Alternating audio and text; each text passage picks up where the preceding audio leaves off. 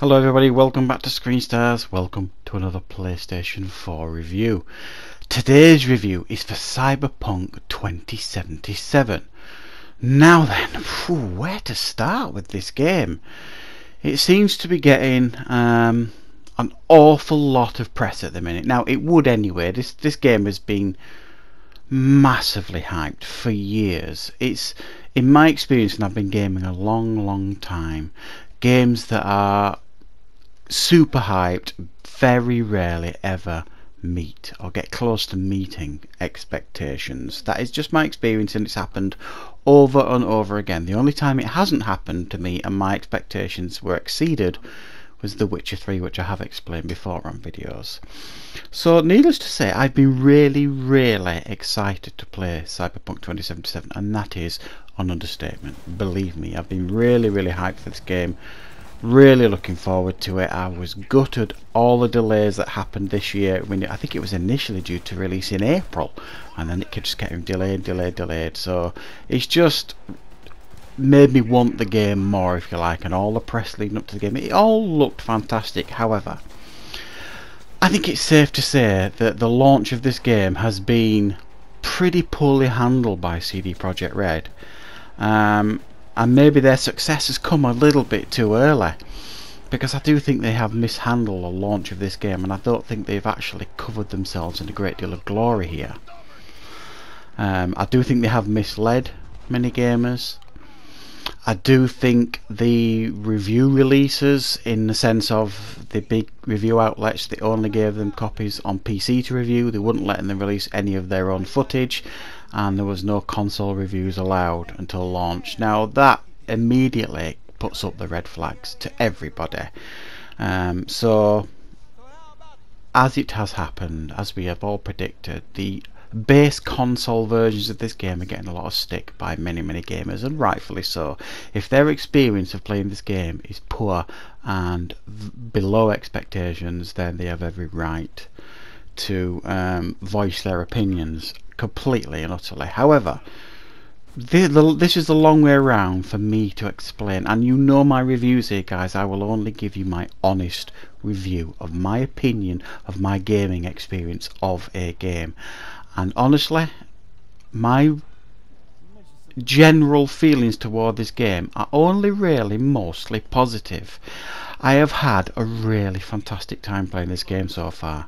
I'm well over 30 hours into the game. I'm not one of these that thinks you have to put 70, 80, 100 hours into a game before you've got the right to review a game.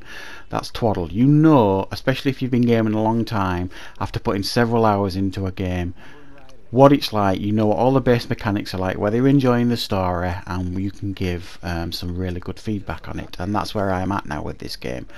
And honestly, guys, I have been completely and totally immersed in Night City. Really enjoying myself playing this game. I'm going to talk about the negatives first, and I have touched on some of them already, but I'm going to talk about my personal feelings towards this game in a negative light, because not everything's brilliant here. Yes, I have had one crash that I can remember. Yes, there are problems with texture issues, pop-in, resolution issues, but all of this will generally depend on your tolerance levels towards a game as to how much it's going to let it affect you. There has just been a recent patch, I believe it was yesterday, a 17 gig patch on the PlayStation that has, in my opinion, fixed a lot of the issues. It's running smoother, it's looking a little bit better. And another thing I do recommend that you do when you're playing this game is go into your PlayStation settings and adjust the graphical settings to your taste. Experiment with them. I spent a good half an hour, probably longer, a day or two ago, experimenting with the graphical settings that they give you in the PlayStation version, and it really helped, and it made it a little bit more palatable. Certainly in the way the game looked. They say they've fixed the smudge effect. I hadn't really noticed it anyway. I wasn't experienced like loads of smudged effects and really terrible graphics. My experience for the most part has been very positive in that sense, but I have seen some bugs. I'll give you a couple of examples. There was a mission fairly early on, an important mission, story mission, and I couldn't continue the mission because I couldn't speak to Jackie, my friend in the game. I had to go back in the building to speak to him, and the guard wouldn't let me back in the building, so that was broken, that quest. I just reloaded it, and then Jackie walked out of the building with me, and then we could continue the quest. A couple of floaty objects, like for example when Johnny Hibble's Silverhand is smoking a couple of times, there's been like a floating cigarette occasionally in the scene. Loot that I've not been able to pick up, certainly not straight away. Sometimes if you give it a minute or so and then go back to the loot, you can pick it up, but it's not ideal. But no major glitches, you know.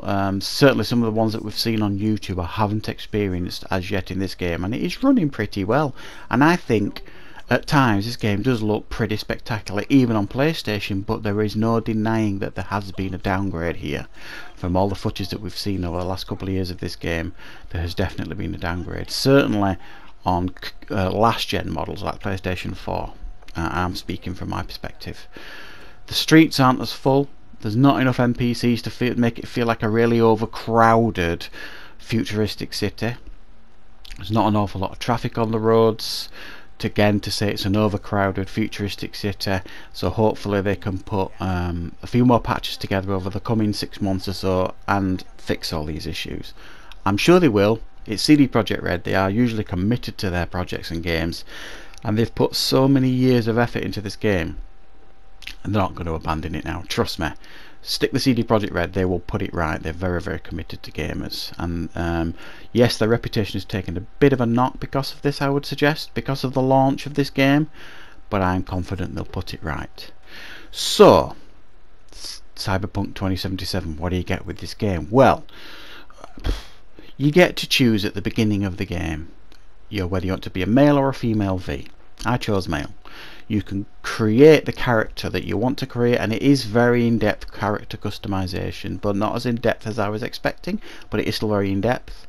And then you get to choose 3 life paths: Nomad, Street Kid, Corpo, and I chose Nomad to start off with. And the reason for that is a Nomad lives on the outside of the city, doesn't know Night City particularly well, so he's a newcomer to Night City, as I am, so therefore I felt like that was the best perspective to start the game at. It takes about, depending on how you play the game, about 6 hours, 7 hours to get through the initial stages of the game before the game really takes off. And you basically, that 6 hours, it's got tutorials, optional tutorials. Some of them are useful, some of them aren't. A couple of missions for you to get used to the mechanics, the hacking, the shooting, the conversation trees, all that kind of stuff. And it's a really, really fun first initial 6 hours that immerses you into this game. However, the game doesn't really start kicking off until after that 6 or 7 hours, and then the city opens up to you.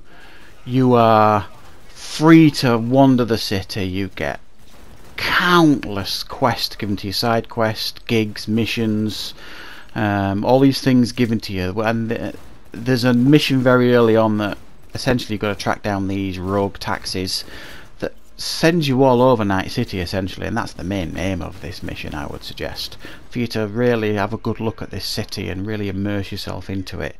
The game can be frustrating early because you want to really join in all the city's activities. You see someone over there having a scrap with the police, you want to go and help the police, but you can't, they're too overpowered, they've got red skulls over their head, you're going to die immediately.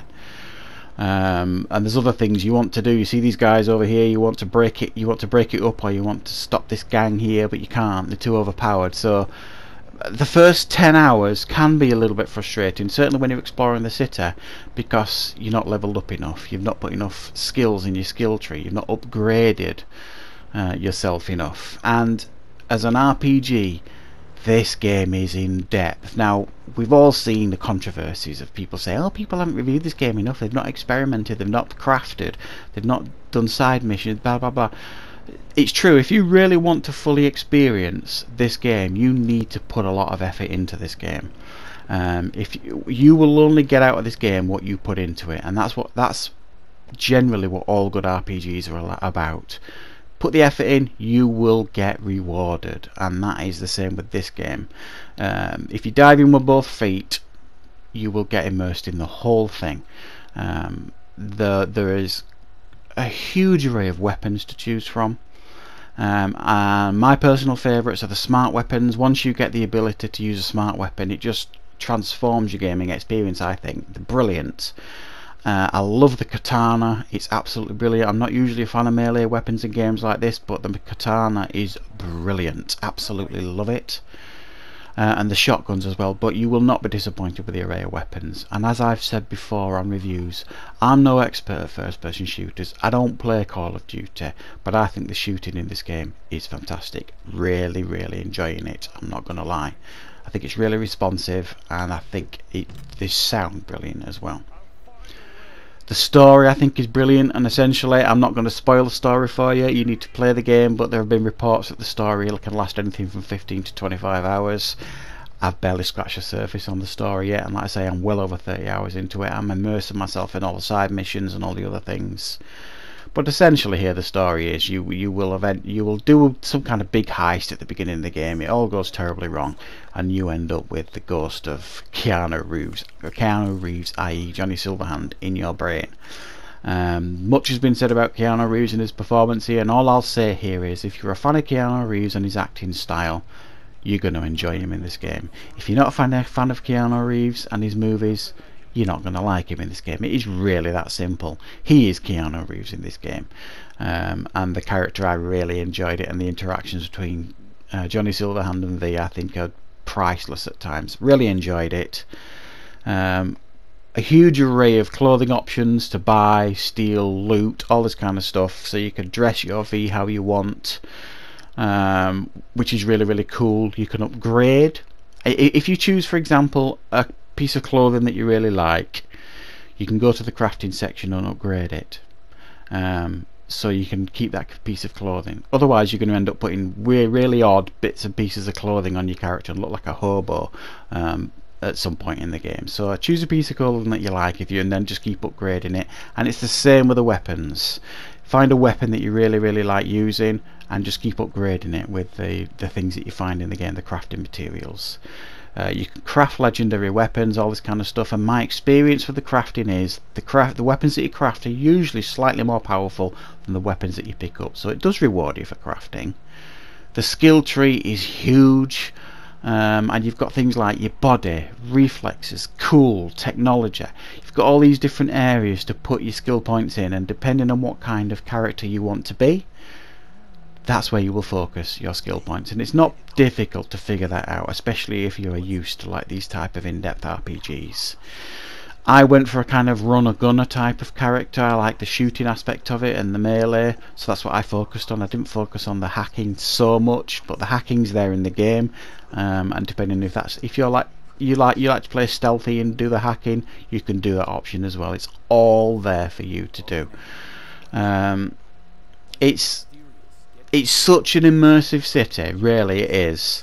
I have found myself literally driving about or walking about. Sometimes the mission click might be 500 yards away, or wherever it is on the minimap, and I'll walk to it because I just want to immerse myself in the city, and I'll be looking around at everybody. And at times there'll be a tinge of disappointment because you're kind of thinking, where is everybody? And then other times you'll go down into the gutters, into the poorer parts of the city, and it's packed full of all these sleazy characters and things like that. So at times it can really draw you in this game, and other times it can break immersion. Occasionally, just look at this scene now. There should be more characters on the screen, but it still looks great, you know, for the most part. And you will find yourself sometimes just standing and looking at the advertisements, and just watching the news broadcast and things like that, just soaking up the atmosphere of the game, because CD Projekt Red have put so much time and effort into this game.